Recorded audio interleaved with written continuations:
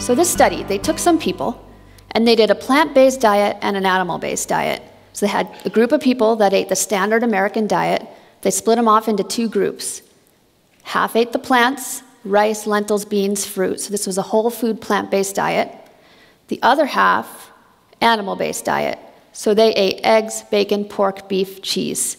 Notice there's no fiber on the animal-based diet, no vegetables whatsoever. They took these individuals, 5 days is all it took. They watched them, observed their dietary patterns, and they found a few things. This is a busy graph, but this is to illustrate that, as expected, a plant-based diet here on the upper left was very high in fiber. The animal-based diet, almost zero fiber intake. Moving down the fat intake, plant-based diet was a low-fat diet. Animal diet was a high-fat diet. And then you take a look at protein intake. In the plant eaters, it was about, as expected, 10% or so. And the animal-based group was very high. And what they did with that is they took a look at their microbiome. The plant-based subjects had a healthier microbiome with more diversity. The group that ate the animals, they had a really unhealthy balance. They had bacteria that had fermented, and they'd produced all these chemicals in their colon, 2 of which were linked to cancers, liver and colon cancer. They also found that there were compounds in the gut that promoted inflammation. And as I talked about, inflammation is the root of so many chronic diseases. If this isn't evidence enough to go plant-based, I don't know what is.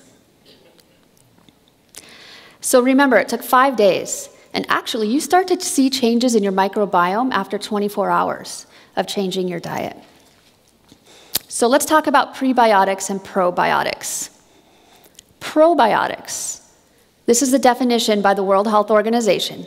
So viable microorganisms that, when ingested in a sufficient amount, can be beneficial for your health.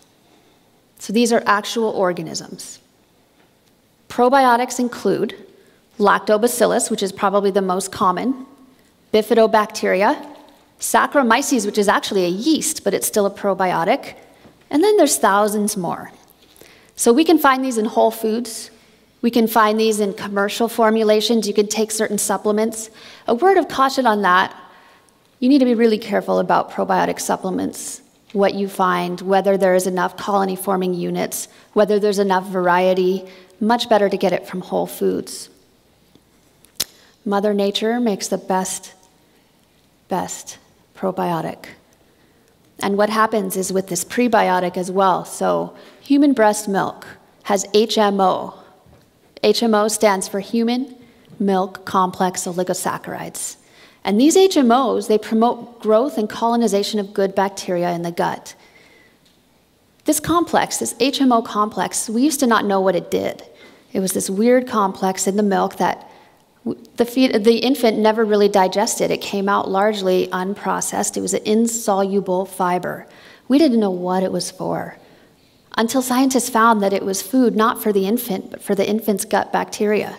And what it does is it promotes very healthy, happy gut bacteria. So whole food examples of probiotics.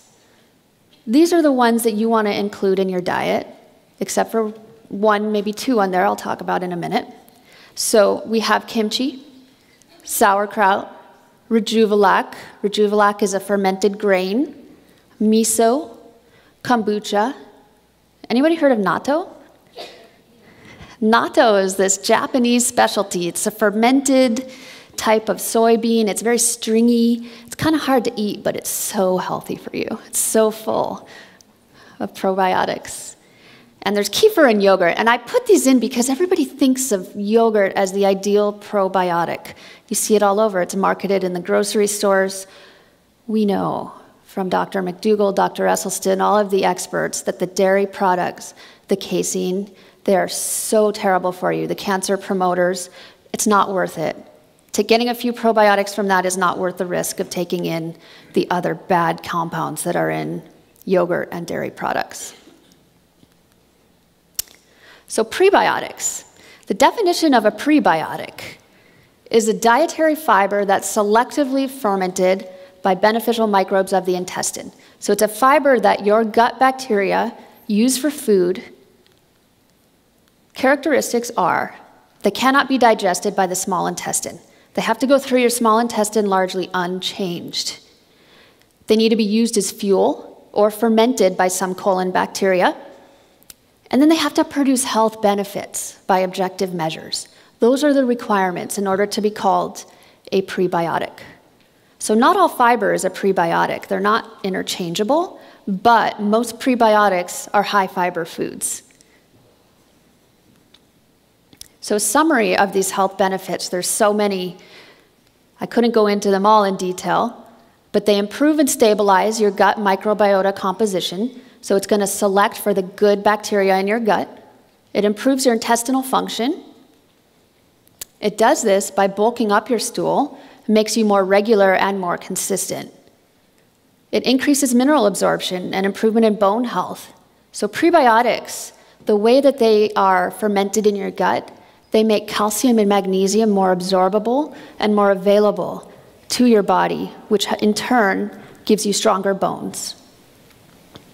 And then they modulate your energy, and they also make you feel full.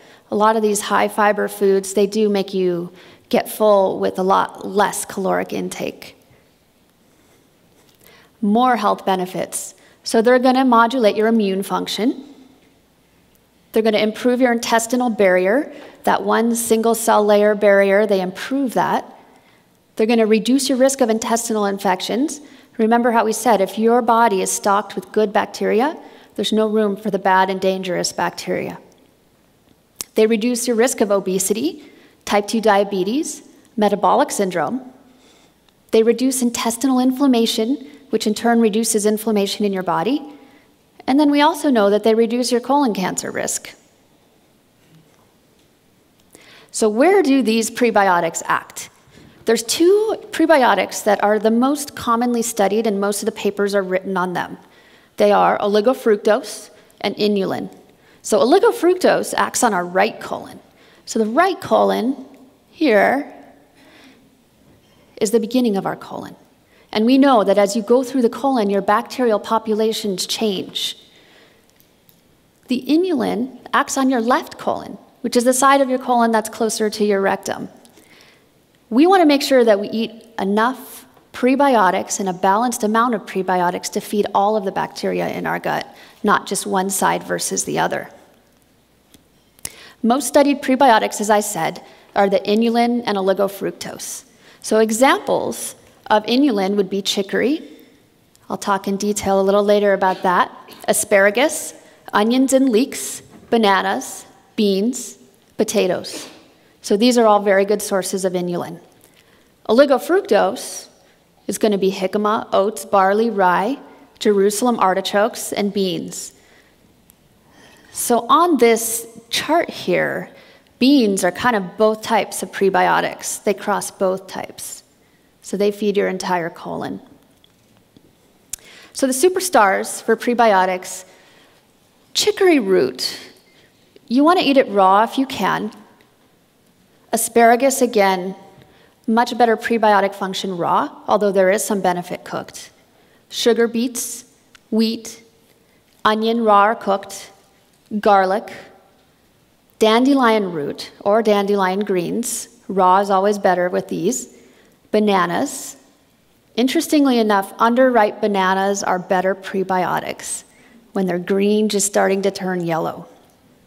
Jerusalem artichokes, again, raw is better. Beans and jicama. One thing they all have in common is fiber. Fiber is where it's at. So I'm going to touch on fiber just for a quick minute.